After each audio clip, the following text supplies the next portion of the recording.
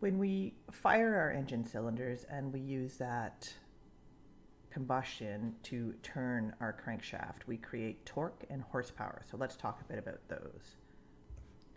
Torque is a twisting force. So you're using, when you think of torquing on a wheel nut and you're turning, twisting, that is torque. So when you're thinking about torque, you apply a force at a certain distance away.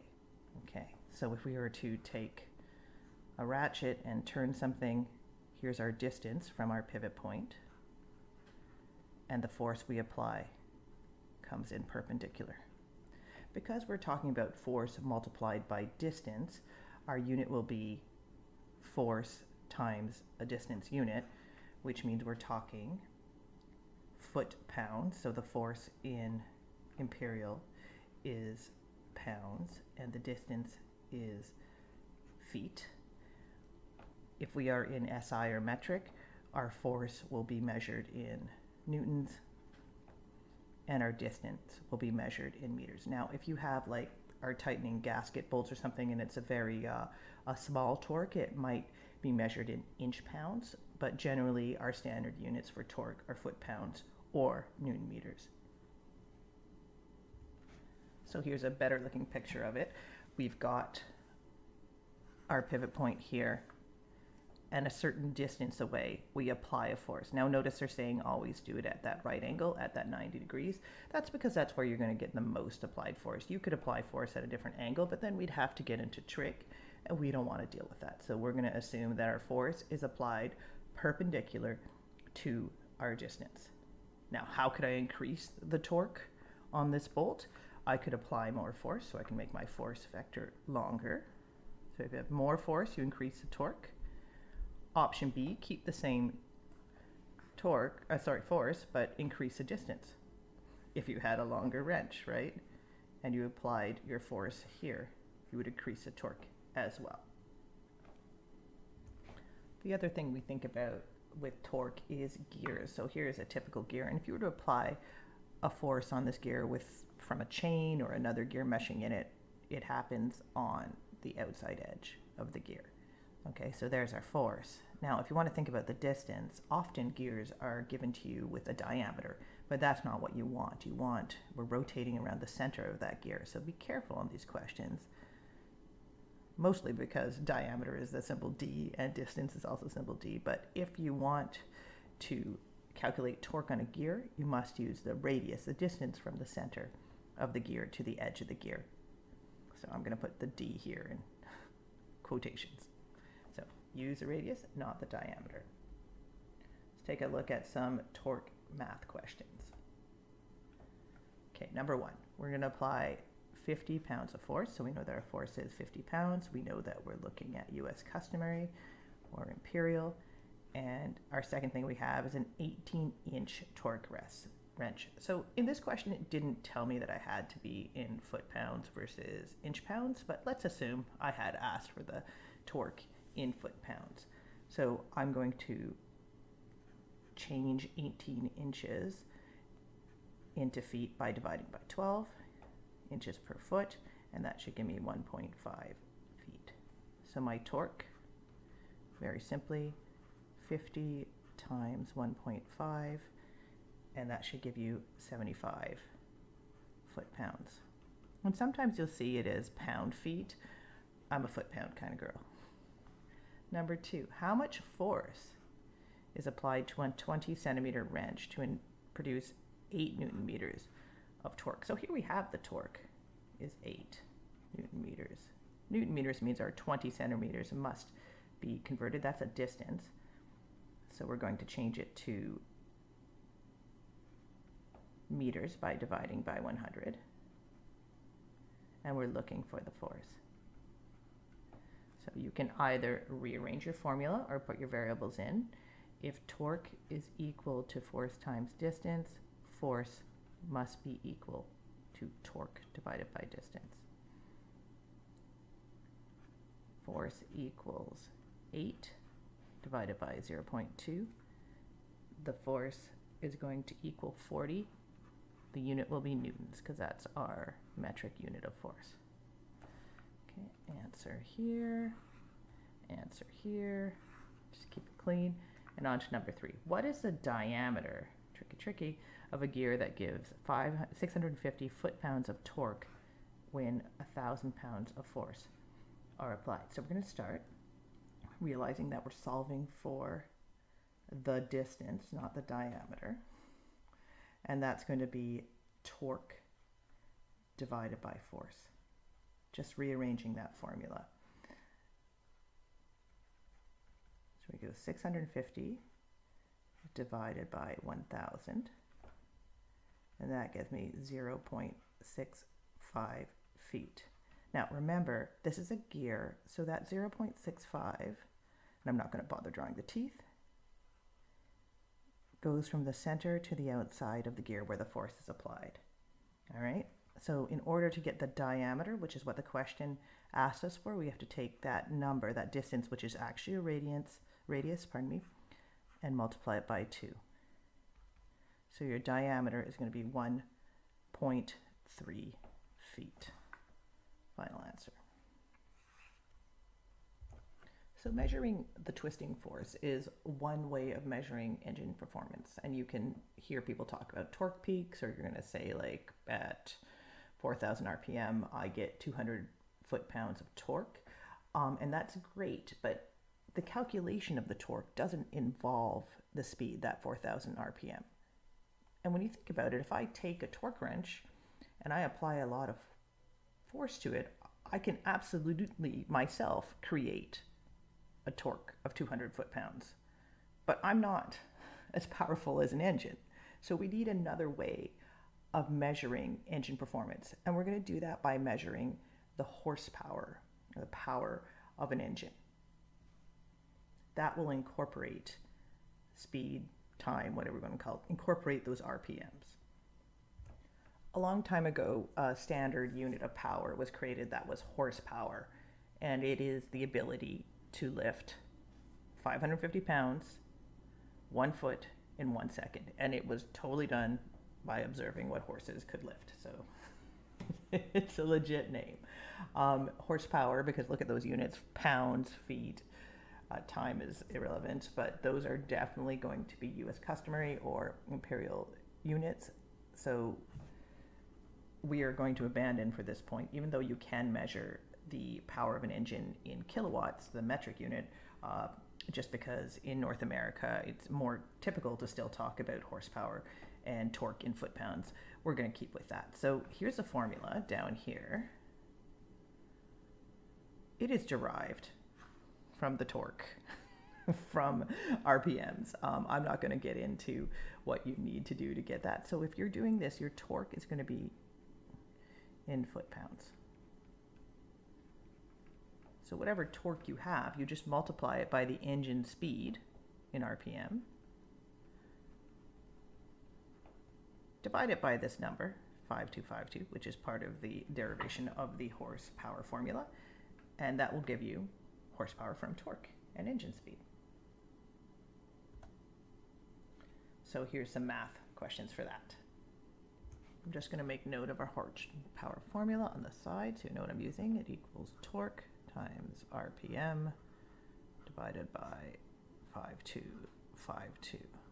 Okay, so here we go. First question, we have an engine. It's going to produce 430 good strong diesel engine, 430 foot-pounds of torque at 2,700 RPM. How many horsepower is that? Straightforward. Horsepower equals torque times engine speed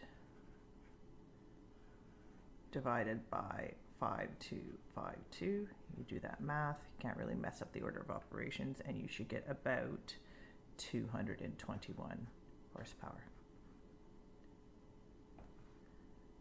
Question 2, at what engine speed does torque equal horsepower? Well, if you don't know this intuitively, and you'll know it from the graphs we look at, you can just make up two torques and horsepower. You want them to be the same, so let's say the horsepower was 100 and the torque was 100. And we have to multiply that by an RPM.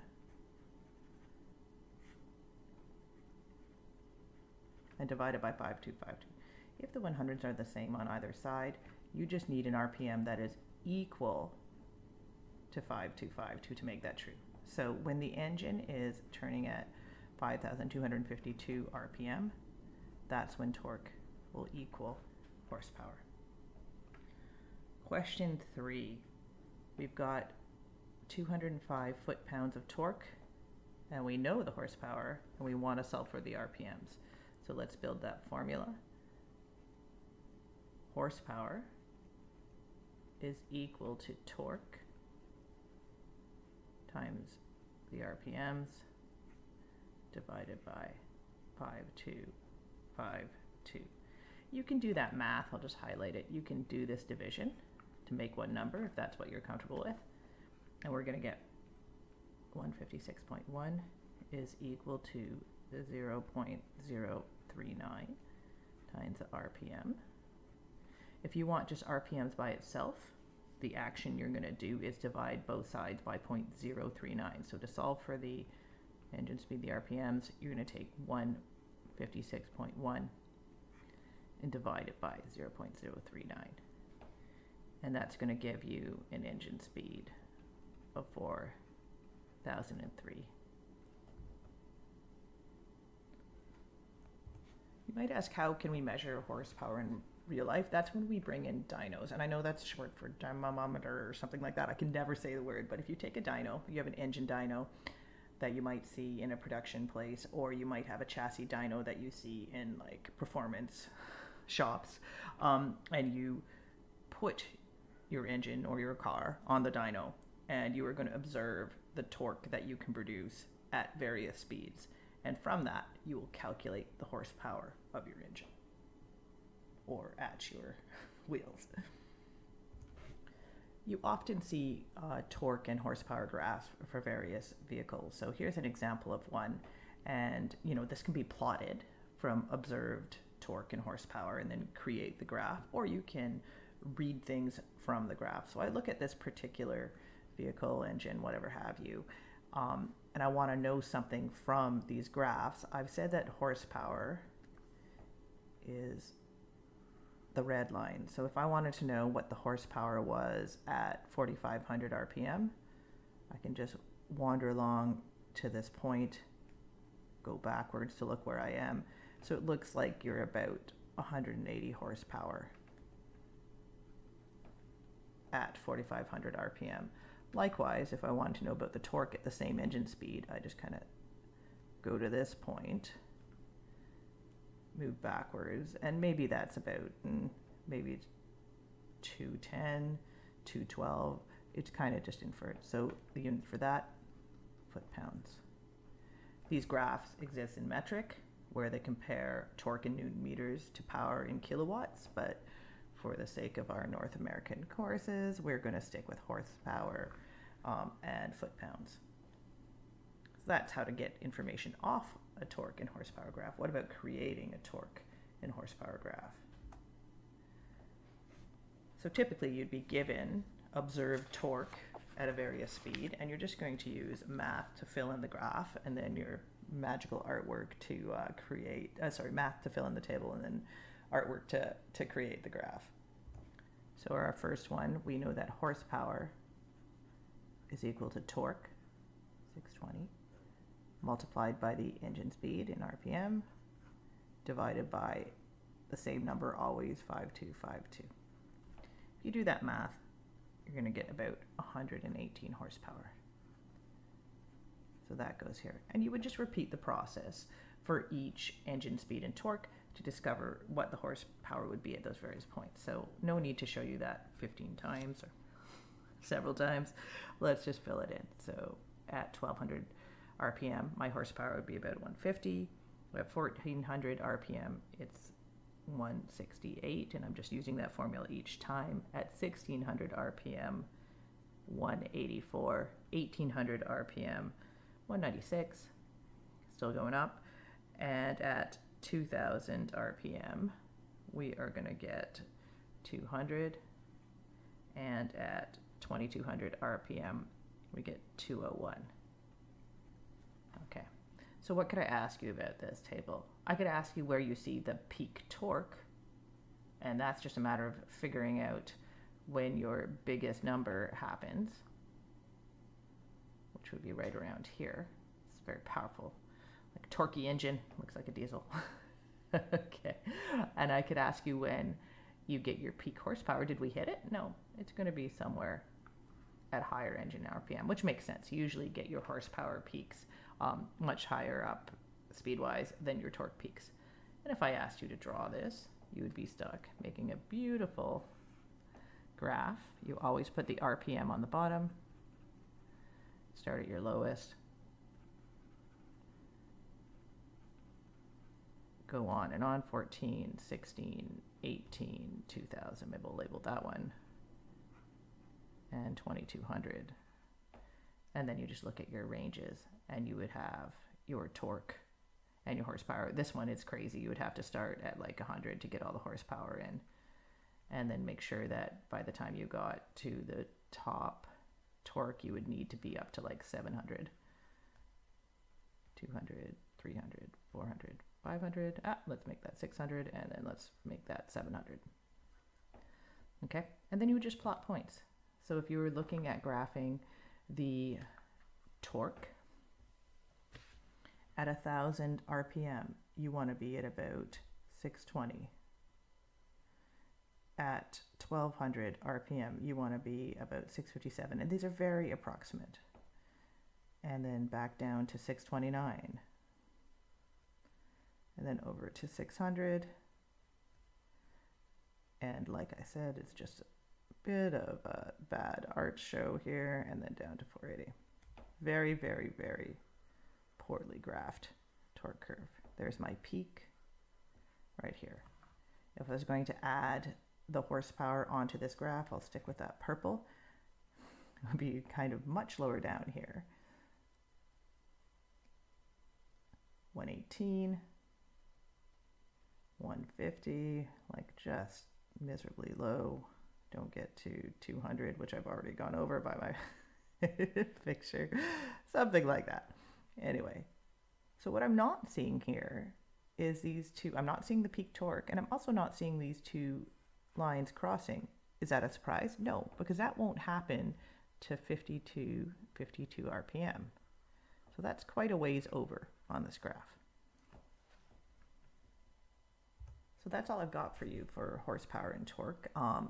In a bit, we're going to talk a bit more about indicated horsepower, brake horsepower, indicated torque, but that will be in another unit.